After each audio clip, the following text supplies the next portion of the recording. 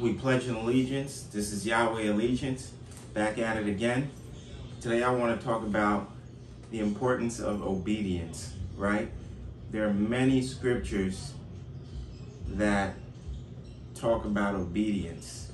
Clearly it's very important that we obey God's commands. Like we have many things that we're supposed to be in line with, right? Love your neighbor, no cursing, no drunkenness, not setting wicked things before our eyes.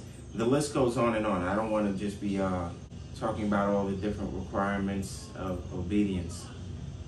What's important about obedience is God is not looking for grudgingly obeying him, right?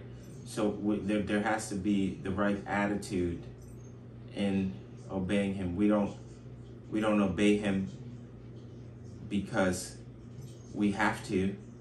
We obey him. Yes, we do have to, but we obey him because we want to. We enjoy it. We know that it's good for us. So I want to pose a little analogy here, right? So you as a parent, you have a child, and you have two children actually. And one child is, you could say he's a good child. He actually enjoys obeying you. You can tell him to do anything, any chore, and he does it happily because he likes to see his mom smiling, his dad smiling, and the praise that he gets when it's done. He's sweeping, smiling. He's like, "Mommy, look what I did. Dad, look what I did." He's washing the dishes. "Hey, does it look good? It's clean, right?" He's so eager to listen to you. Then you got your other kid. They listen, but they only do it because they know they're gonna be punished. They get over there, they start doing the dishes, and they got a screwed up face the whole time. They're taking out the garbage, mumbling under their breath. And I know me, I'm gonna have to slap you. The Lord said, whom he loves, he chastises. So I got a couple scriptures to read here. So the first one is 2 John chapter 1 verse 6. And this is love, that we walk according to his commandments. This is the commandment, just as you have heard from the beginning, that you should walk in it. So that's love, for you to obey his commandments. Because you love him, you obey. And we do it with joy, knowing that it is for our betterment, and we're being built up into this image of Christ as we obey, right? Because when you're giving your children things to do, most parents, they're telling their kids to do things that are good for them so that they can go out into society and be upstanding citizens, beneficial to society, right? They go get jobs, they can live on their own, they can take care of themselves. If you're a parent that doesn't do that, what do you have? You have degenerates on the street who are terrorizing. They're criminals, they're slackers. In the natural, that's what happens. So in the spiritual, if our Father wasn't looking out for us, then we would just be devils. That's exactly what happened with Satan. He was in God's presence. He had all the splendor that God gave him, but he didn't obey God. And what happened? He became Satan. So if you're going to abide in Christ and not obey his commands, you're going to turn into someone who is undesirable in God's eyes. That's not a place that we want to be, right? Because now we're teetering on the brink of destruction.